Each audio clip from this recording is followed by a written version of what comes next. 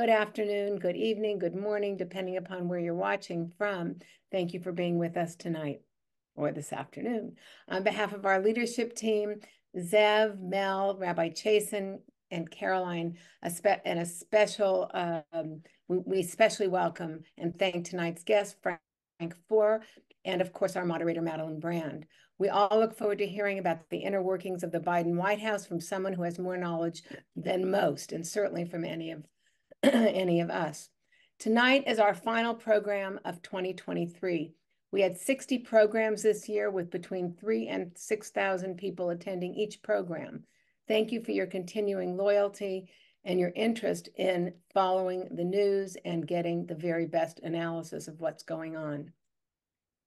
We will kick off the new year with 3 important programs in the first 2 weeks of 2024.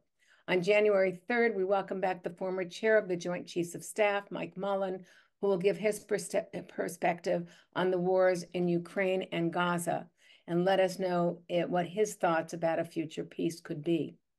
On Tuesday, January 9th, we will host Ambassador Dennis Ross once again to share his analysis of the Israel-Hamas war and developments in the region with our 7th Israel in Crisis briefing since the war began.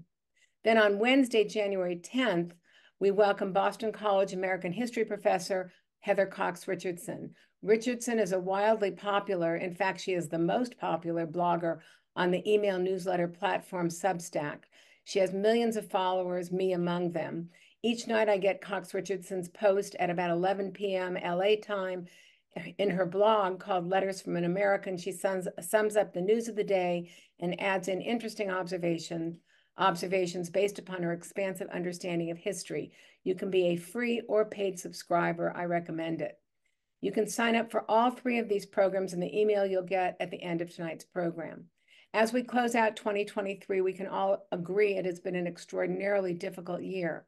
Aside from all the global and domestic trauma in the form of wars, mass shootings, a dysfunctional Congress, a massive rise in anti-Semitism, and the shocking continued popularity of a certain past president, and of course, the horror of October 7th and the continuing holding by Hamas of more than 135 hostages. On top of all of that, we suffered the profound loss of our partner, the beloved David Lehrer. His life was a blessing which touched every member of our audience, and we continue to grieve his untimely and unexpected passing. As we anticipate 2024, we know that there will be immense challenges in Eastern Europe and the Middle East and right here with the presidential elections. You can continue to count on America at a Crossroads to bring you programs with outstanding informed guests to help us all prepare for what lies ahead. Thank you for your support, your generosity, and for your curiosity and thirst for knowledge. For those in our audience who celebrate Christmas, Kwanzaa, or other holidays which come this month, we wish you joyous celebrations with your family and friends. And to everyone in our audience, we wish you a very happy new year. We will come back in January stronger than ever, ready to face a tough year with resolve and enthusiasm. And now please welcome my friend, my colleague, a member of our America at a Crossroads leadership team, former Congressman Mel Levine. Mel? Hi, Janice. Thank you very, very much. And I share your gratitude to our audience. And it's a real pleasure to have been working with you and Zev and our departed friend David for not only this year, but the several years before it. David actually was the person who thought about doing these Zoom calls. And who would have imagined that we'd still be doing them with the size of the audience that we have every single week. This evening, we have the privilege of hearing from Frank Foer. First of all, I want to thank Rabbi Bill Cutter for putting us together with Frank. Frank Foer is a staff writer at The Atlantic, and he's a former editor of The New Republic. He has written a number of books. If my math is right, the first book that he wrote, I think he did before he was 30 years old, a book entitled How Soccer Explains the World. His next book is one that intrigues me. I admit that I haven't read it yet, but I'm now determined to do so. It was entitled Jewish Jocks, an Unorthodox Hall of Fame. I know that one of them is Sandy Koufax. That's enough to get me to read the book. And there are others as well, in a variety of sports. He also wrote World Without Mind, the existential threat coming from big tech. And this year, his most recent publication, which is why we've invited him this evening, is a book entitled The Last Politician, Inside Joe Biden's White House and the Struggle for America's Future.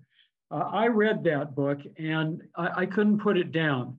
I thought that Frank was able to get into subtleties, depth.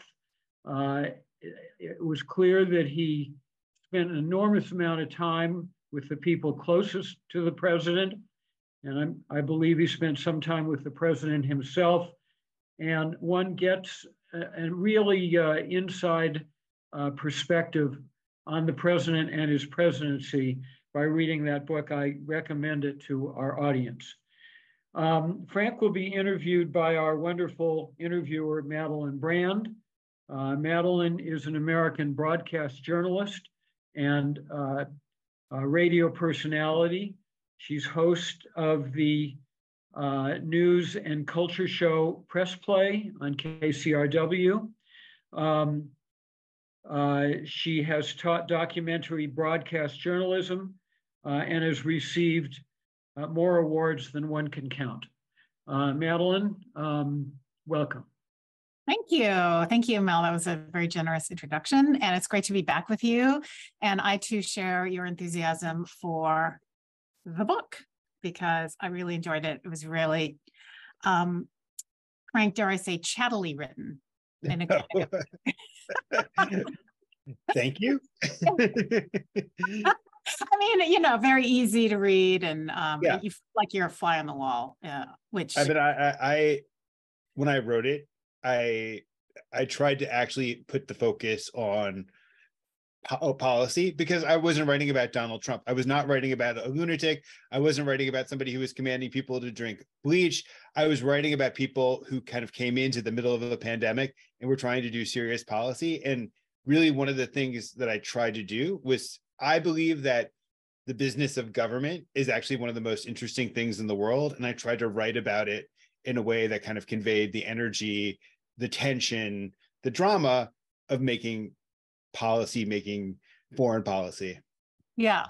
And I guess hard to do in a way that, you know, we're all living this, right? So this just happened in the last 2 years. So we probably remember a lot of these incidents. So I guess I'm wondering how you try to, you know, bear that in mind, that we know what you're talking about, because a lot of us here are avid news consumers, with also giving us the sense that we haven't heard this story before.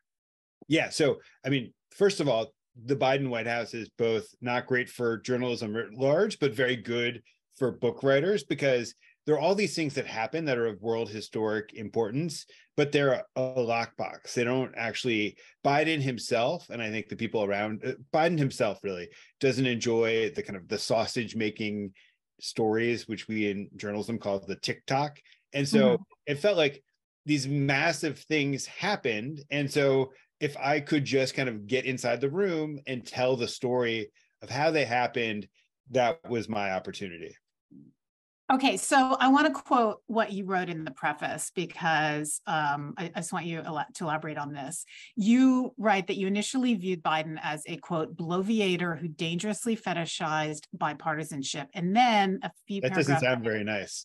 No, and then I think this is a compliment, because then you switched at the end and you say, unheroic but honorably human, he will be remembered as the old hack who could. Yeah. So not exactly like a complimentary description, an old hack who could. But I think, you know, reading your book, you do have an enormous amount of respect for what he has accomplished. I think in a way, what I was describing in the arc of those two sentences that you read was that my feelings towards him had changed, that I had looked at him initially as somebody, when I first talked to Joe Biden, I was 24 years old. I was a Cub reporter, and I got him on the phone. He was the senator from Delaware. And 5 minutes into the conversation, I was like, oh my God, I'm never getting this guy off the phone. It's like he's just going to go on forever. He's going to tell story after story. And even though I'm not a veteran, I've heard these stories before. So it's like, oh my God, he's never going to shut up. And then as I've watched him up close with my face pressed against the window of government, my view of him has changed. That, and in part, I know you wanted to ask me maybe about the title of my book, but my book is really about politics, and that politics is something that's so disrespected in our culture. And that, you know, the two presidents who came before Joe Biden, both Obama and Trump, in their own ways, presented themselves as anti-politicians. They disdained the system. They wanted to break the system. Joe Biden, you say whatever you want about him, he's a politician. And our culture has, you know, the first joke I ever heard, I was able to tell, and I would botch it usually, was one about a guy who walks into a used brain store. And it turns out the most expensive brain was the one that belonged to the politician, because it was hardly ever used. And so we have this sense like the politician, and it's like the way that we think about Joe Biden. Joe Biden is this cheesy cornball guy who tells these stories, but watching him up close and watching kind of how he executed politics as a profession, the way in which he thought about he was able to get in the heads of foreign leaders or the people he was negotiating with, and he was able to think about their interest and how he could get to a deal with them. He really loves deal making. The way in which he could understand their ambitions and their psychology. And his whole theory of the case as president was that he could save democracy by proving that politics was still capable of delivering big, important things for the citizenry. And I think the public doesn't really appreciate that now, judging by the polling numbers. But in fact, he's done that. So the book is called The Last Politician. So you think he's the last one to do that? Well, I think that so there were a couple of reasons I said that. One is he's definitely somebody who comes from this other time with this different cultural attitude towards the profession. He believed in all these things that were considered antiquated, that his faith in deal making and negotiation and the necessity of compromise, which is not the same thing as bipartisanship per se. I don't think that this is something I missed about him.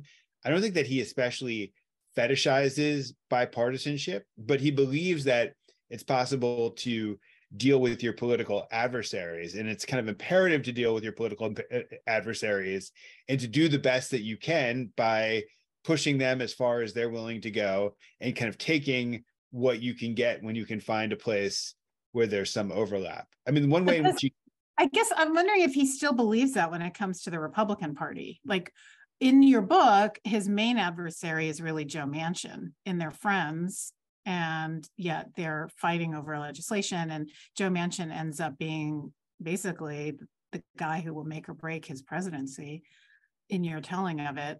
But how does he view MAGA Republicans? Like, does he think he can work with them at all? No, I don't think so. I mean, I think when Kevin McCarthy was speaker, he thought that he could work with Kevin McCarthy. He didn't even know if he could work with Kevin McCarthy. I mean, this is not within the book, but it's a story I heard where when McCarthy first comes into the Oval Office to negotiate over a debt ceiling deal, and McCarthy's just been elected speaker, and he comes in and Biden has the aides clear the room. He wants to sit and talk to McCarthy one-on-one to take a measure of him, to see what his bottom line was in terms of policy, and also to see if he could come up with a theory for what McCarthy actually wanted, what he needed in order to give Biden what Biden needed. And so he sized the guy up and he's like, oh, this guy is a total rookie. He's like, he just revealed to me in our first conversation what his bottom line was, which was not raising taxes. And he could see that what he needed was to assert some measure of control so that he would have some sense of authority with his own people. And so Biden intentionally at this early stage is like, okay, McCarthy can be the one who walks to the end of the White House driveway and talks to reporters and briefs reporters about what's happening. And he can explain the negotiations however he wants to them in public. Biden decided that he was going to stay silent during this whole process. He wasn't going to have his staff really give a whole lot of color commentary as things went along. Meanwhile, his theory was like, if he could give McCarthy that sense of security and self-confidence, that Biden would be able to take him to the cleaners on policy, because Biden understood policy much better than he did. And indeed, like, he was able to get out of this debt ceiling thing without any of the drama that pushed the nation to the brink as it did during the Obama administration. Okay, I want to talk about Israel and foreign policy, and then get Yeah. into his signature domestic achievements. And you say that he sees foreign policy less like a game of three-dimensional chess and more like family dynamics, like trying to persuade a pain in the ass uncle to stop drinking so much. And then you have a section where you're talking about his relationship with Benjamin Netanyahu as his hug Bibi strategy. So he believes, or he did believe in the last campaign against Gaza in 2000, that he wanted to smother Netanyahu with friendship and soothe his and Israel's anxiety that they're not alone. Yeah. So I guess kind of like a dad or a therapist or whatever. Does he still view Netanyahu that way? And is that still his strategy? So that was 2021. In May 2021, he was in the White House. He came in with this sense that he really didn't want the Middle East to consume his presidency. And so he was learning lessons from the Obama administration. I think he felt like Obama overinvested in the Middle East peace process without any realistic sense of how he could achieve it given the circumstances in the world. And I think so he decided that wasn't going to be his priority when he was president. And also he wanted to pivot towards focusing on Asia. And so Hamas starts firing rockets on Israel, and suddenly he's drawn into this thing, and he gets the aides in the room and he says, listen, I know what the old playbook is. The playbook is that we send the Secretary of State into the region to begin brokering a ceasefire, and we immediately start putting pressure on the Israelis. And he said he wasn't going to do that this time. And I think there are two things that were at play. One was Joe Biden, I think he's maybe, you could argue whether he's the last politician or not. You could also argue he's the last Zionist, that Joe Biden really does believe in Zionism. And I think it's evident from his public appearances, but it's also, it was something that he grew up with. I mean, in one of the stories that are kind of a little bit hard to believe, he says that his father would talk about the Holocaust, and he would talk about the necessity of Israel. And he would say, if Israel hadn't been invented, we would need to invent it. And so that was something that made a huge impression on Biden very early on. Another kind of funny parentheses is the first time Nancy Pelosi told me the first time she met Joe Biden in 1973, Joe Biden had come out to San Francisco, and he was going to go fundraising for Israel by going from shul to shul. And Nancy Pelosi was then, not a politician. She was a self-described housewife, and she lent Biden her Jeep so that somebody could drive Biden around San Francisco as he was raising money for Israel. And so that happens. And so Biden's attitude was, listen, out of both friendship and also just emotional intelligence, I know that when Israel gets attacked, the thing that they need from me as a friend is a sense of reassurance.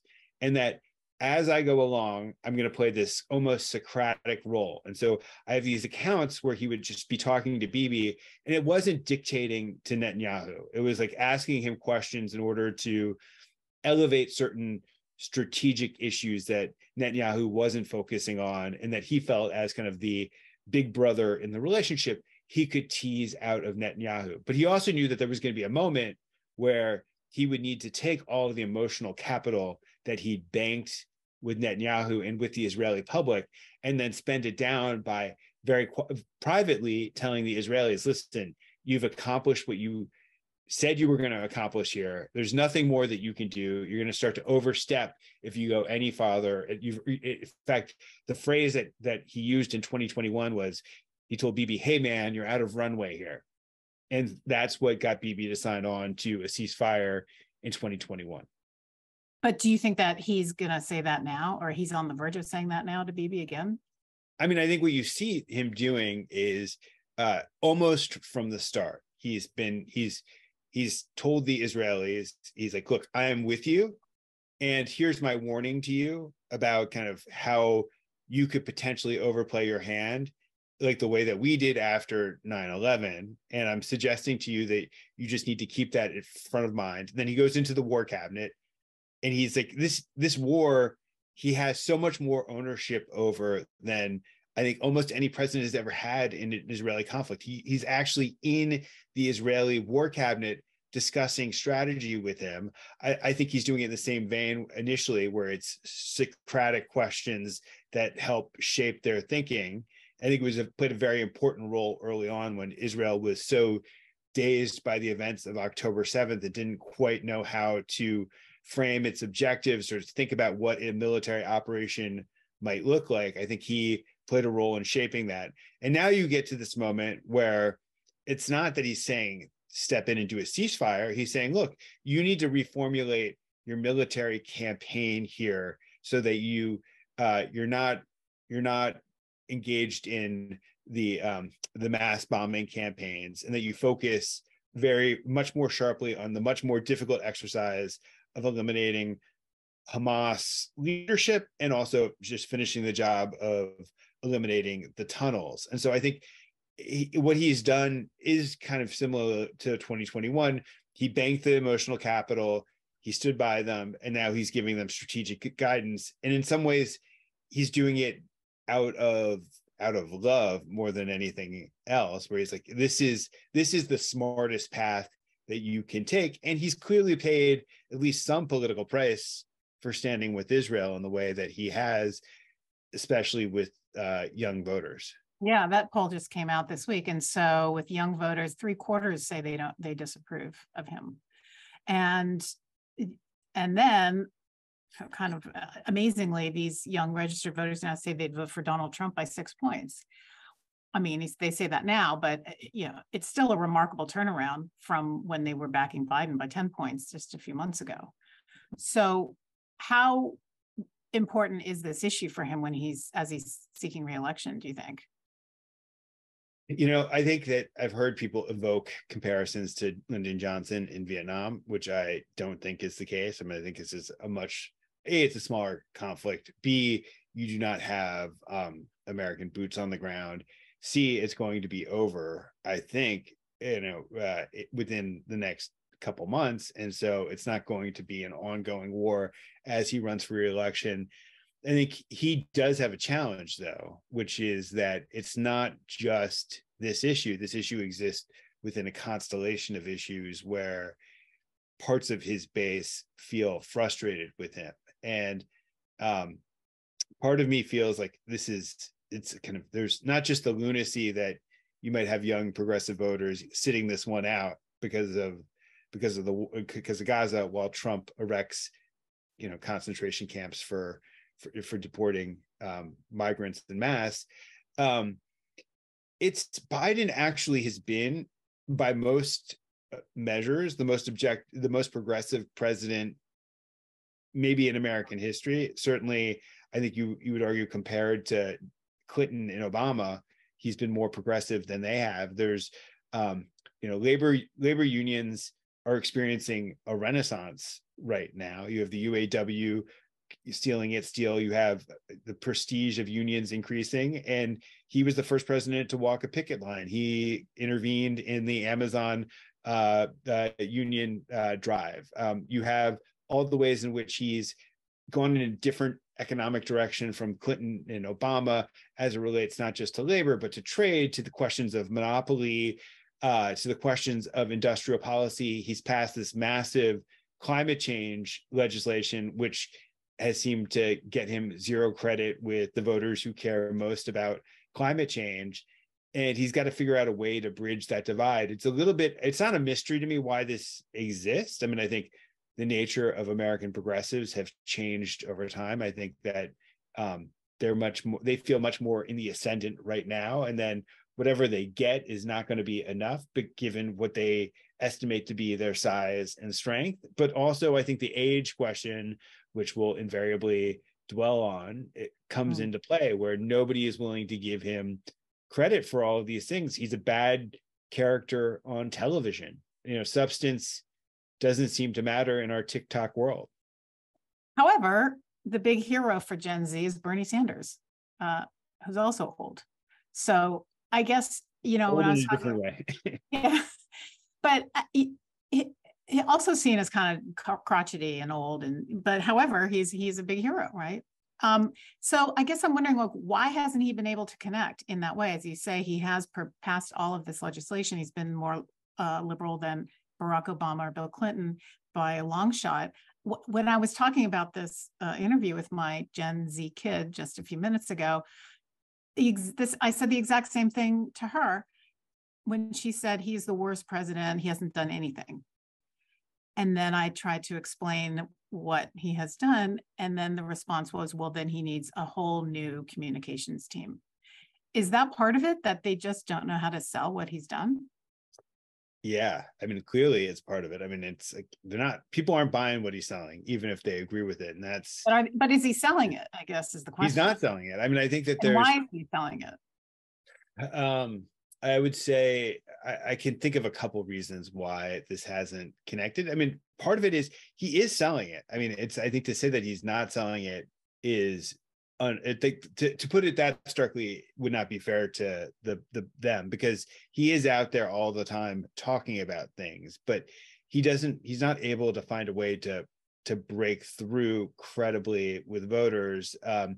He's never been a great orator. I think as he's aged, he's become an even worse orator. I think that he's afraid of his own public persona to a certain extent. That if you remember that going back to 1987, when he got in trouble for his plagiarizing another politician's words, that when he changed policy on gay marriage in his Meet the Press interview during the Obama administration, it was because he was thank God he did it, but he was yapping. And I think he knows that everybody thinks of him as a gaffe machine. He knows that he's always had this latent potential for saying the wrong thing. And now that he's president of the United States, I think he genuinely tries to be extra careful about not stepping in it. And yet he has stepped in it quite a few times, but he's extra careful about trying not to step in it. And so I think he's refrained from press conferences and interviews. And I think his people all share the same fear. So they keep him away from open mics as much as they can. Yeah, it's not as simple as they're just standing in the way of him where there's a bank of microphones confronting him. I think that he has self-restraint as well about this, that is kind of born of hard-learned lessons that he's had over the course of his career about the consequences of his speaking too freely. But I guess they could do other things like, and I don't know because I'm not on TikTok, but maybe mount big campaigns on TikTok and all that. It's so annoying, I think, from if you were to come to them with that kind of perspective, because obviously that's what they should do. And I'm not on TikTok either, so I don't know what they're doing, but my sense is that you have a lot of people who came out of, who are not Joe Biden's age per se, but who've been around politics since the 1980s. And they tend to be very conventional in their approach to political campaigns. And so their instinct is, let's buy a lot of ads on television, even if no one's watching. Yeah. All right. That, to people who care about beating Donald Trump, that might be a very depressing thought. But do you think he can win? Yeah, of course. He will I'm win. Scared. No, I'm scared that he won't win. I think there's a very real prospect that he won't win. The polls are the polls. And when you listen to people, you described your Gen Z daughter being so disconnected from the best parts of what he's done. And I'm sure that she's better informed and better than, anybody, others in her age cohort. And so that's a huge problem. I think that when you listen to people describe his age as their fundamental issue, I sometimes wonder if that's not just an excuse that people wield for saying that they want to vote for Donald Trump. because there's some nostalgia that they have for Donald Trump. But how do you disprove that you're too old for the job? Like, you can't demonstrate kind of virility and activity and energy in a way that's going to convince anybody otherwise. I mean, he went to Israel and he flew overnight to go to Israel. He's in marathon meetings in Israel where he's in the middle of a crisis, and nobody changed their opinion about his age based on a performance like that, which, at least for now, if you're voting on his age right now, that was as pretty good a refutation as you could muster. And in your dealings with him, what is your impression in terms of his acuity and his age mentally? Yeah. So I think that one of the problems with keeping him locked up is that people can't see how he actually functions in the moment. And so I would say, if you listen to him talk about his strategy for countering China, you'd be really impressed. You'd be like, this guy has totally got it. Like, he's able to move around and look at the pieces on the chessboard and say, we're doing this in Australia, we're doing this in the Belt and Road Initiative, I've just done this with India, and I brought South Korea and China and South Korea and Japan together for the first time since World War II. And you're like, oh, this guy actually has a real global strategy. He can articulate it in a very sharp sort of way. And then there are other moments which you would see, I think everybody does see, where he's asked a question and he gets lost in a story about Jesse Helms's funeral or something, and you're like, oh boy, like he's not following the through line here. I mean, I think he was maybe always susceptible to that kind of meandering answer and being too besotted by his own skills as a raconteur. But so here's what I would say. If you ask me, Nikki Haley has said every president should take a mental acuity test. Would he pass it right now? I'd say he'd ace it. He'd do just fine. If he was an 86-year-old president, which is the prospect that we'd face with his reelection, I couldn't tell you that he would do that well when he was 86 years old. I don't know how he's going to age. And clearly there's one thing that we know, Joe Biden will be 4 years older, and that, he'll be 4 years, somehow slower than he is now. Mm-hmm. But can I just say one other thing on this that just I find is a mistake that my colleagues in the press make quite frequently, is that the idea of mental acuity, right? So getting lost in a story is different than being a lunatic. But this question of mental acuity gets placed on a spectrum where it's like, oh, Donald Trump, he might be batshit crazy, but that's the same thing as Joe Biden forgetting a name sometimes. Yeah, exactly. So the whole, I don't know why the age microscope has not been placed as much on Donald Trump. Right. I mean, you could argue, because Donald Trump is Donald Trump as he presents now, he's whatever is, not right, upstairs, or whatever issues he has, he still presents as vigorous. And so people age differently, right? And they show their age in different ways. Okay, let's talk about some of these big legislative policies that he's enacted that nobody seems to know anything about. and I want you to tell the story of how Build Back Better, which was a massive attempt to enact a lot of social policies that the left would have loved. It failed mainly because of Joe Manchin. Yes. And you write that it failed largely. There were a lot of things building up to this, but it all culminated in him being irked over a press release that singled him out. Tell us that story. Yeah. So I'll start even a little bit further back than that. At the end of October, Joe Biden invites Joe Manchin to his house in Delaware. And one of the most fundamental things about Joe Biden is that he's status anxious. Like Scranton Joe is like intent on showing the world that he's smart and that he's made it. And he built this house on a lake in Delaware, and it's kind of the pride and joy. It was this like white elephant project.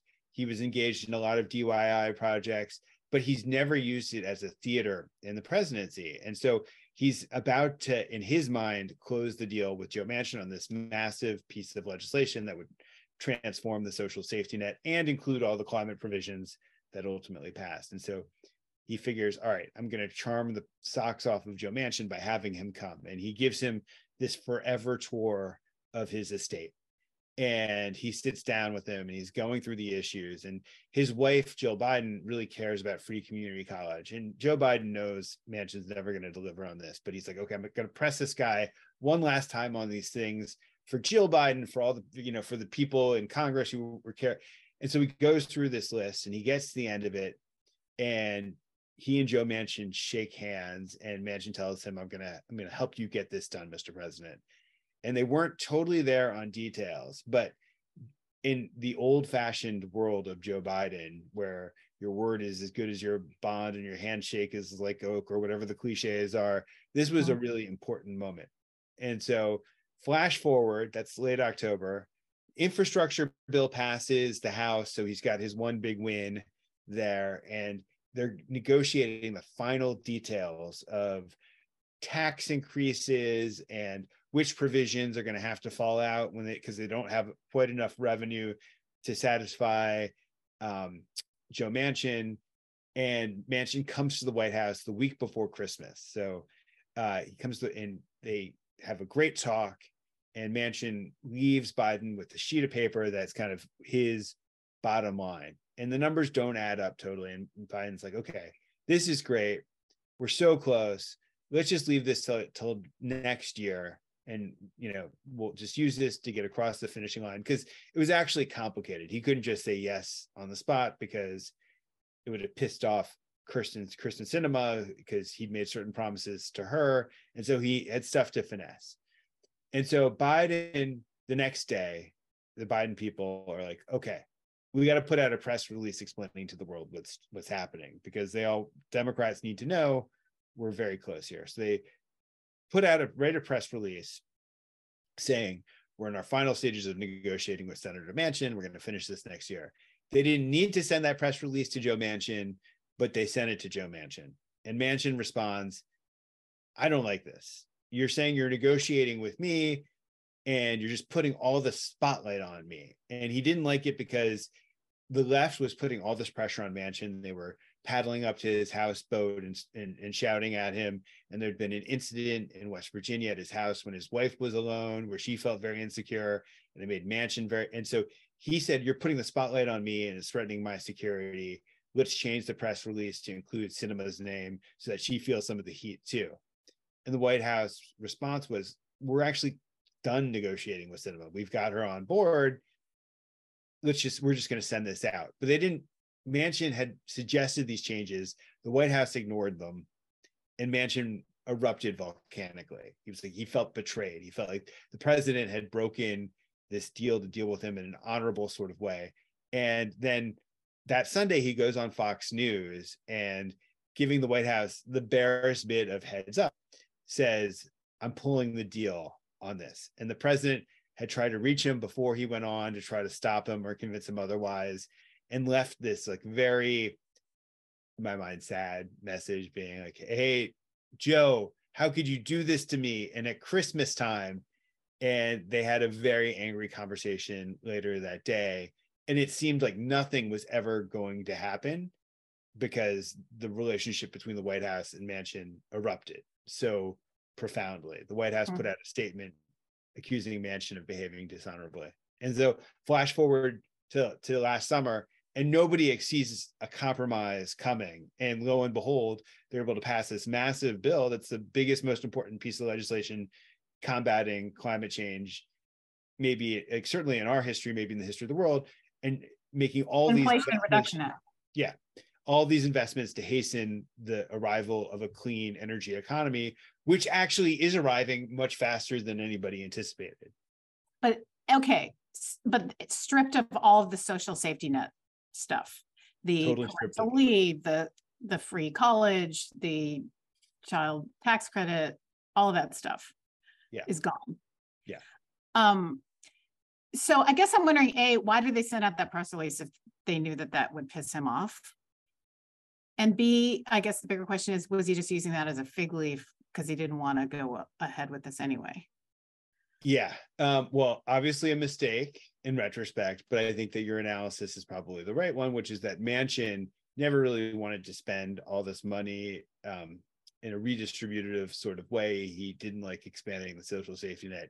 He was going along because he felt like he had some obligation to his party. Parentheses, it's interesting that Joe Manchin, despite flirting with no labels, hasn't actually left the Democratic Party yet. He's got some vestigial relationship that actually seems to matter to him, which is one reason why I kind of doubt he's going to run on as the no labels candidate. So it's a big mistake. I don't know if anything different would have actually changed the course of history. And it was, as a legislative strategy, you got to give the Biden people marks for chutzpah. Like, with one vote margin in the Senate, they were about to spend $3.5 trillion, not just doing the biggest climate change legislation, but creating all of these new programs, creating daycare, universal kindergarten, elder care, that would have really transformed the safety net in the way that you described. So he has a portrait of FDR in his office, in the White House, in the Oval Office. So is that who he wants to model his presidency after? I think at the very optimistic beginning it was. And the thing that is so unexpected about Joe Biden and the way that these 2 years unfold is that Biden was somebody who everybody thought was a very cautious weathervane, and he was willing to do big and ambitious things and risk catastrophic failure, which did happen to him on the way to his successes. This is also part of the reason why I think he struggles to get credit, is when you start off saying, all right, I want to accomplish this massive thing, and then you end up accomplishing something that's massive, but not nearly at the scale that you initially set out to do. It doesn't look like a success, or doesn't feel like a success in that sort of way. And I guess the average American doesn't feel it because the benefits of it aren't going to be realized for a while, because it's investing in infrastructure and green energy and jobs, and considering also the CHIPS Act and the Infrastructure Act, like these big, huge pieces of legislation are going to pay off 10, 20, 30 years from now. Some of them I would say, are actually paying off now, but they're just not being, the benefits aren't being felt or distributed. So you had all of this capital sitting on the sidelines during the pandemic, and it's now getting poured into these big investments in the construction of plants. So you have semiconductor plants getting built in Arizona and Georgia, which are massive things that will have big economic ramifications. There's something that's called the battery belt that's been built across the American South, because the nature of the supply chains that you need in order to do something like make the batteries that go into electric vehicles requires all of these interlocking parts to exist in close proximity. And one firm is not going to build a plant without knowing that the next plant in the supply chain is also coming online, so that this intricate structure exists. And so you need the coordinating hand of government, which is, I think the thing that they're never going to get any credit for is kind of the technocratic bravura that is on display in the implementation of these programs, or it was in display in the implementation of the pandemic response, where you had the vaccine rollout, where government was able to ramp up the production of Pfizer, which did not take Operation Warp Speed money. Trump doesn't get credit for Pfizer. They were able to ramp up the workhorse vaccine. They were able to come up with a plan very quickly to get shots in arms, so that within 6 months of coming into office, you could stroll into Walgreens or CVS and get a shot that would save your life. It really was one of the greatest, most important government programs of all time. and now it's quickly forgotten. I know. Well, we all wanted to have a president we wouldn't have to pay attention to every day, every minute of every day. And now we have one and we don't like it. Yeah. My first boss in journalism was Michael Kinsley, and he had a book called Big Babies. And it's like people, you know, the public opinion is so fickle, like you described. Okay, before we go to the viewer questions, I want to just touch on Afghanistan and the news that you broke in your book about Hillary Clinton in the whole fiasco of the withdrawal. And Hillary Clinton, who was not in the government at all, but had maintained strong relations with women in Afghanistan and had several NGOs that she sponsored there. When this whole thing was happening, the Taliban were closing in on Kabul, got what she called a kill list of over 100 women who would be killed by the Taliban because they were in prominent positions. And then she organized an evacuation of them. And they were to wear white scarves so that they would be recognizable to the American military who was helping with the evacuation. So can you tell us first how she organized that and how successful it was, and how she did or did not work with the Biden administration on that? So when the kill list arrives, she starts going to Tony Blinken and Jake Sullivan, people who she's worked with for a long time, saying, these women are going to get killed. You need to do something. And she would ask them very tough questions about the plans that they had and she realized that they weren't planning for a humanitarian evacuation. And so she needed to do one on her own. And so this network of NGOs she started began to get safe houses in Kabul and contingency plans for security, private security, to get women to the airport and out of the country. And then when the crisis hits, I mean, there are very dramatic moments where her people are, you know, on WhatsApps, conversation chains with women who they've sent to the airport and then they get to the airport and they say, we're on Hillary Clinton's list. And the Marines there are like, what Hillary Clinton's list? And so these women don't get through. And there was one woman who was sitting in a restroom of a gas station, and she's texting Hillary Clinton's aides furiously, the Taliban are outside this restroom. What do I do? And so it looked like things were going very, very badly. But then they end up negotiating. Hillary Clinton does all this private diplomacy. She calls the Emir of Qatar and arranges for motorcades to take these women to the airport. And the women, and then she calls the Prime Minister of Albania and finds a place for them to get resettled. But there's a moment when the Taliban don't believe that these women actually have visas to get into Albania. And so she had somebody on the ground in Tirana, the capital of Albania, in the foreign ministry, and they create a PDF that they could show to the Taliban that looks like a visa. And the Clinton aides like, this doesn't look official enough. We need a QR code. And there was a bag of potato chips there. So they took a picture of the potato chips bag with the QR code, sent it in this PDF in order to fake out the Taliban. And there are over 1,000 Afghans who made it to Albania who wouldn't have gotten out if not for what Hillary Clinton was able to, and her NGOs were able to pull off. Amazing. And so what was the reaction? I mean, she wasn't doing this within the government. What was her reaction on the part of the White House? They were not too pleased with her. That there was this phone call where she was talking to Jake Sullivan. And so Jake Sullivan calls her up. Hillary Clinton had talked to the Ukrainians because she wanted to get access to a Ukrainian plane. And Sullivan called her up and said, what the hell are you doing talking to the Ukrainians? And she said, well, I wouldn't have to do that if you were doing your job, more or less. Wow. And he was her protege, right? Yeah. Very testy. What did Joe Biden think of this? I think Joe Biden actually, when it came to his attention, what was happening, I think he became so Biden makes a decision after the horrible scenes from the airport where we're going to do a full-blown humanitarian evacuation. He didn't want any C-17s to leave Hamid Karzai Airport. with empty seats.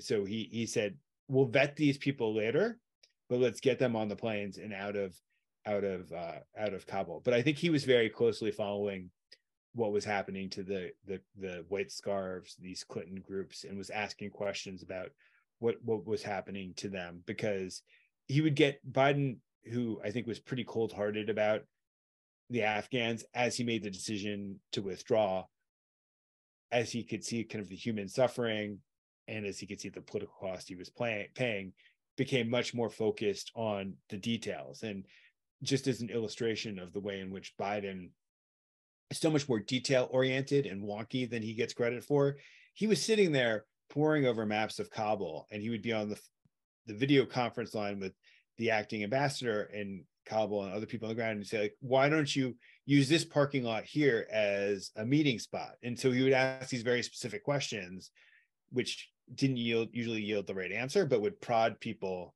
to make sure that they weren't overlooking the obvious. And he's never expressed regret over withdrawing from Afghanistan. No. Or the way it was handled. I think he's no, he's not. I mean, I think he's kind of fudged it a little bit, where he said it was inevitable that the withdrawal would be messy.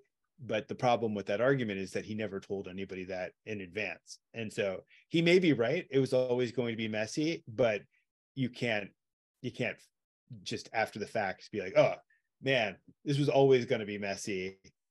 I didn't really fail, because it was already an inherent failure, because we'd failed at 20 years of nation building. Okay, let me get to a couple of questions. Eric asks, Biden has taken a lot of criticism about our border. Even Hispanics don't like his policies. Why can't he do something about the border crisis?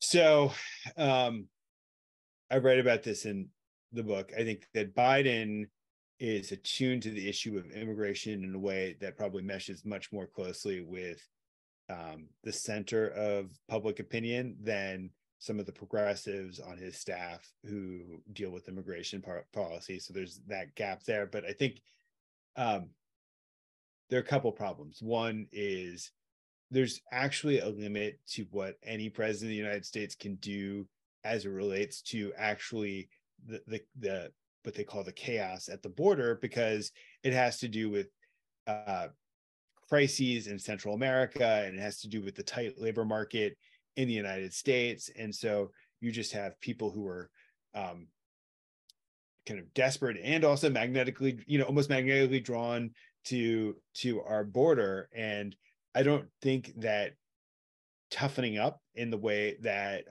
has been suggested, some of these could be very good policy options that should be pursued because they're better policy, but I don't think we should think that they're going to instantly solve whatever problem exists at the border. But is he carrying out some of Trump's policies at the border when it comes to deportation or even holding kids in detention? Yeah, he's been, I mean, this is, you're correct that I think he's reformed some of the harshest edges of Trump's policy on immigration. Certainly when it comes to treating immigrants in the interior of the country, he's much more humane than Trump was. But when it comes to the border itself, he's been a bit of a hawk on a lot of these issues. He kept Trump policies in place much longer than progressives would have liked, and it didn't really have the beneficial effect of tamping down border crossings or migration or all of the asylum claims. Okay, here's a Kamala question, double question, actually. Sheila and Stephen and others ask, will Biden consider a different running mate than Kamala Harris? And how do you feel, I guess this is from Steve, about having Vice President Kamala Harris become president if Joe Biden cannot carry out his duties? I think that there's more of a chance of Biden dropping out of the race than replacing Kamala Harris. I just think that it's something very hard for me to imagine, because he doesn't really fire people very often. I can't think of instances in this administration where he's fired people. He also has a sense of what the president's loyalty to the vice president should look like based on his own experience as vice president. So I think it would be hard for him to get to a place like that. I think he'd feel bad about doing it in a way that would probably stop him from doing it. I think Kamala Harris, in some ways, the critique of her has hardened into this caricature that I think is not totally in sync with reality. So her communication skills as a political messenger are not any better than his, obviously.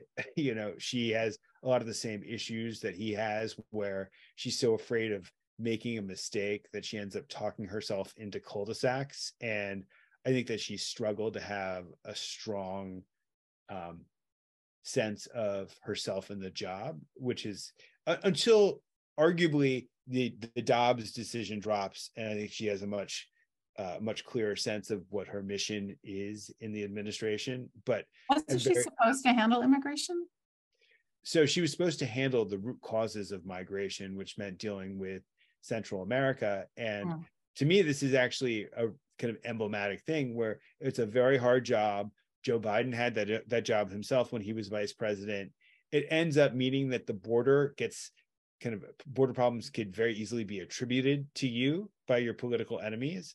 And I think that she was initially very enthusiastic about that task, but then when it became clear that everybody in Washington said this is a horrible job, she began to back away from it and began to talk herself into corners. I think she had an opportunity to grind out real accomplishments by sticking to some of these issues in Central America, which have very little glory attached to them. But instead, she kind of, I think, a bit scampered away from the whole issue. What is the nature of their relationship? Because when he was vice president, Barack Obama really relied on him for his foreign policy expertise. What is the nature of their relationship? So the problem is that Joe Biden doesn't believe that he needs to have anybody compensate for his weaknesses, because he believes he's been around so long that he doesn't have any of these gaps in his resume. He treats her with the formal respect that he feels that Barack Obama never afforded him. So he refers to her as the vice president as opposed to my vice president, which is Obama's phrase for Biden, which made him feel like he was kind of a pet of some sort. And so he's very careful to make sure that she gets looped into everything. And yet the lunches they were supposed to have every week ended up falling to the side. And they don't have, she's in every meeting. She's extraordinarily well prepared. She asks very smart questions. She prepares as if it's a trial for everything, which means that she spends a lot of time preparing. But it pays off in the questions she asks. But I would say it's interesting how she and Biden and their insecurities end up defining their they end up overcompensating for their insecurities and their weaknesses, and that doesn't necessarily lead them to the best political place. Okay, finally, let me just ask you a popularity question. He's polling, as we've mentioned, in the 30s, upper 30s, which is pretty dismal. And so privately, does the White House, Team Biden, do they really worry that he's not going to win? Or are they kind of thinking, we did it before, I'm the dragon slayer. Okay, the polls are bad now, but in the final analysis, they're not going to choose this guy over Biden? I really do think that there's this tautology that they believe, like, just because we've been written off before and ended up surprising everybody, we'll be able to do it again. But just because it worked once doesn't mean that it'll work again. And if you go back and you look, Joe Biden's failed a bunch of times when people have underestimated him. It's like he didn't win the 2008 Democratic primary. He didn't win the 1988 Democratic primary. So he could still very easily fail. And I don't think that I think they know it's going to be tight. And I think they know there's a chance they're going to lose. But if I was in there, I'd be in full-blown panic mode. And I don't sense that they are. Okay, well, that's a good enough note as I need to end on. Happy New Year. How to end the whole year on. Thank you so much for that. The book is fantastic. Here it is. Go get it. Get it as a Christmas present, whatever, Kwanzaa present, whatever it is. The Last Politician, Franklin Foer. Thank you so much for joining us today on our last episode of the year. Thank you so much. And thank you for joining us, and join us again in the new year, January 3rd. We will have the former Joint Chiefs of Staff, Mike Mullen, in conversation with Warren Olney. Thank you so much for being here. Happy and safe holidays, and I will see you again in the new year.